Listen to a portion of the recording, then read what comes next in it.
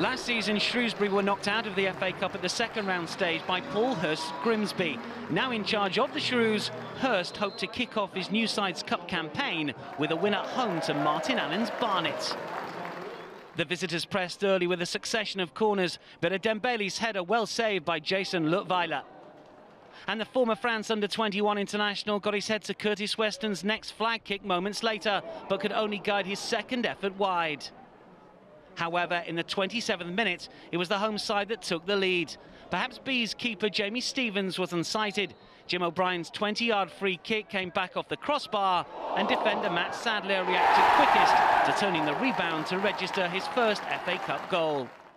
Barnet were loading up the Shrewsbury penalty area at every opportunity. Jean-Louis Akpa-Akpro this time nodding over.